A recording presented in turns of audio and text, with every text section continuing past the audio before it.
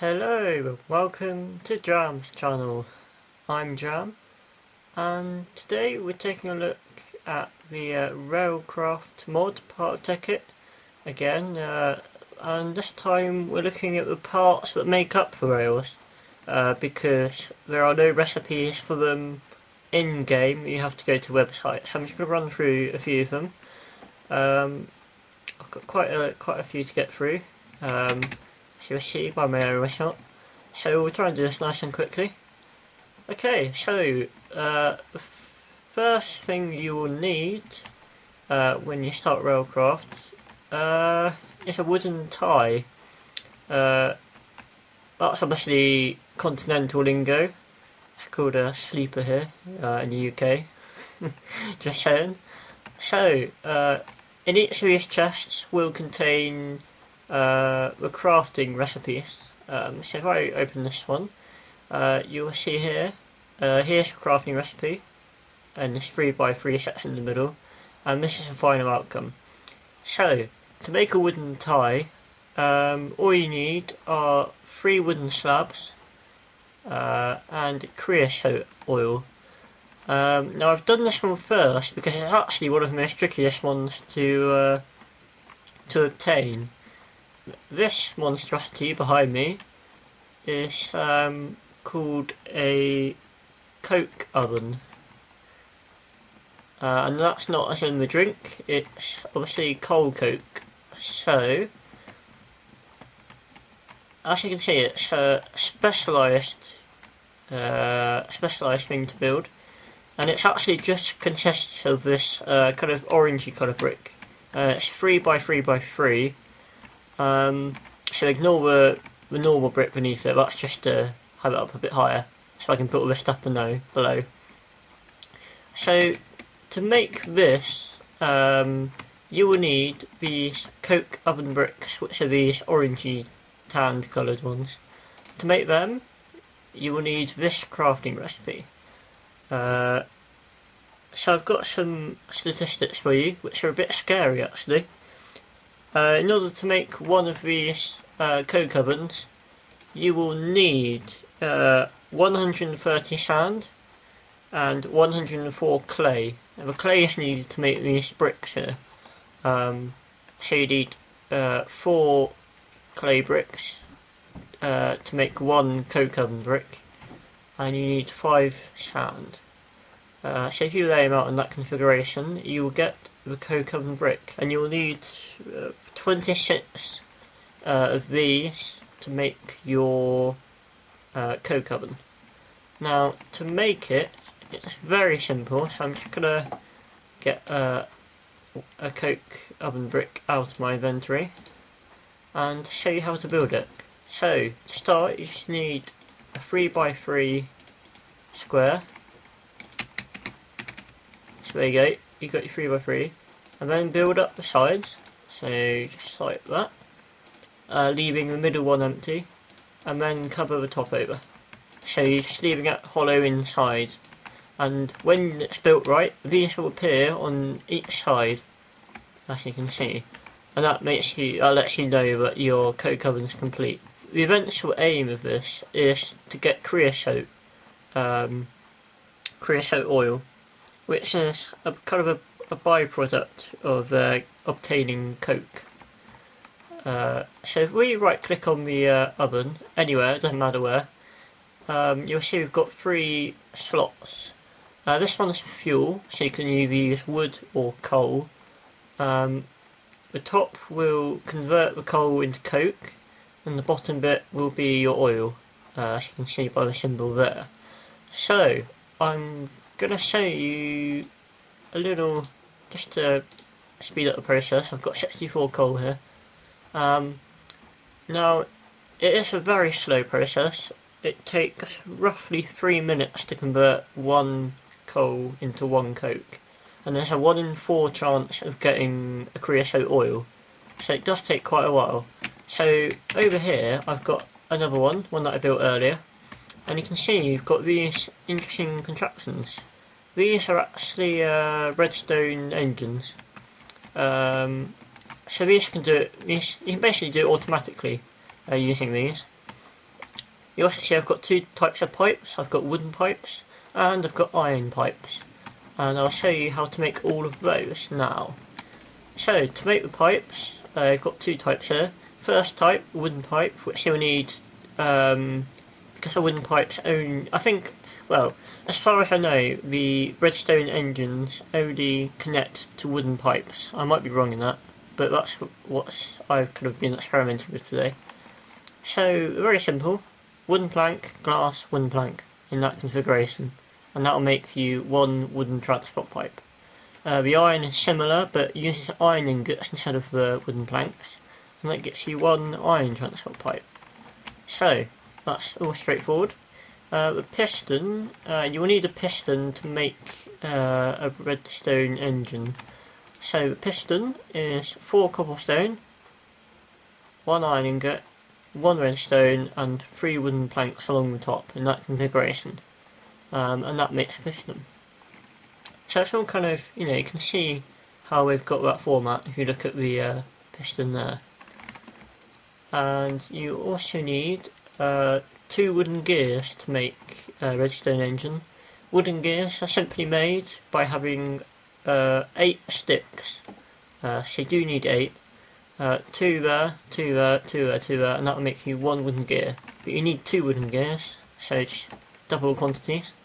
So, to make the redstone engine, you will need to assemble it in this order. You need 3 wooden planks at the top, 1 glass, wooden gear either side of the piston, and that will make you your redstone engine. So it's really it's a little bit long-winded, but the results are worth it, in my opinion. Okay, so as you can see here, I've got pipes coming out of the oven, one here, and I've also got one going in at the top. Now this chest contains, as you can see, coal. So if you want to put coal into the top slot of the furnace here, you will need to put an iron pipe there, wooden pipe there, connect the redstone engine to the wooden pipe, put the chest on top, fill it with coal, and then turn it on. And you should see the coal drop down slowly. So there it goes, it's going slowly in, and then it should appear in this slot with any luck. There we go. So that's all very straightforward. So it's going to take a while to make those, but we'll see how this one's getting on. So here we go, we've got one we've got one coal coke. So you can see it's a very lengthy process, but you can do other stuff while you're waiting around, and you can have more than one coal coke oven. One thing you do need to bear in mind is that you can't have them right next to each other. You have to have a gap of at least one, otherwise it won't work.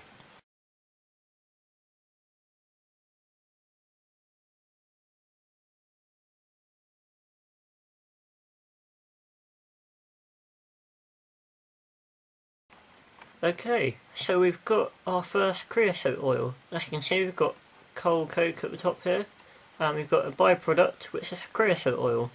So we can now build our first wooden sleeper.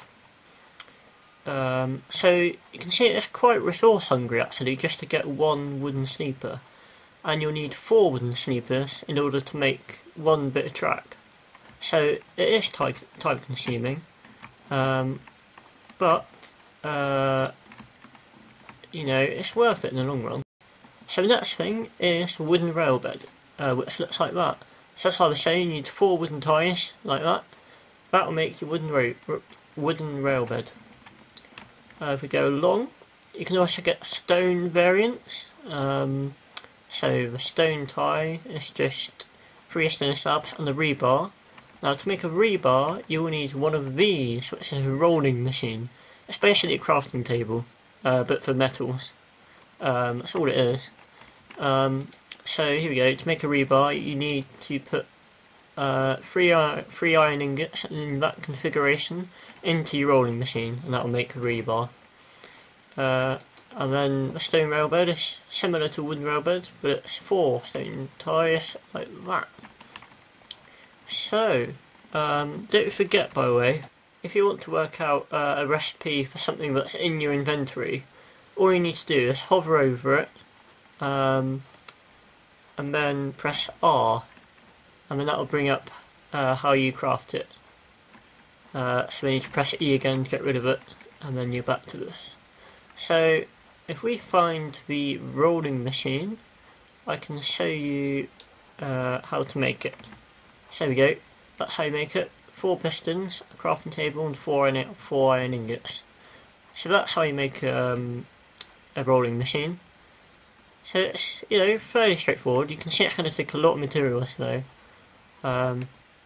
which is always the case with this mod. Nothing's quite straightforward, but don't let that put you off, because it's a really good mod.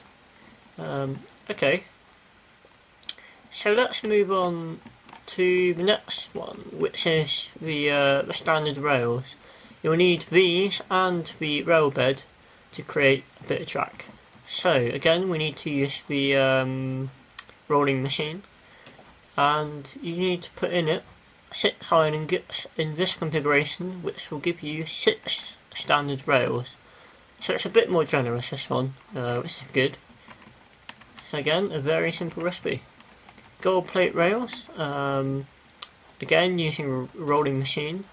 I just 3 gold ingots on the right and 3 standard rails on the left, and that makes you 6 gold plate rails.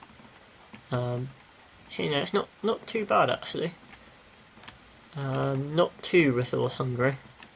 So the laminate rails, again you use a rolling machine.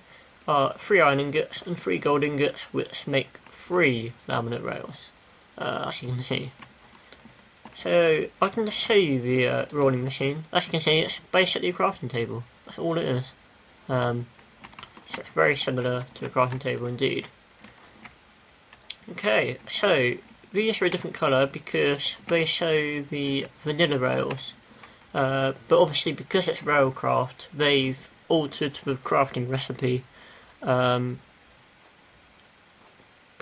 it's annoying.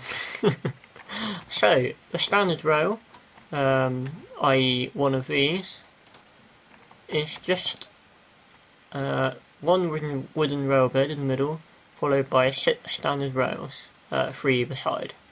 That makes you 24 rails, which is actually quite good. It's not bad at all. The powered rails, you need 6 gold plate rails in that configuration, and that will give you 8 powered rails.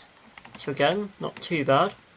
And the detector rail is a bit more complex. You need a wooden rail bed, pressure plate, redstone, all in the middle, and you need 6 standard rails in that configuration. That will give you 8 detector rails. So similar amount to the powered rails. Okay, well, I think that is all I'm going to say for this one, so I'll see you next time, folks. Bye!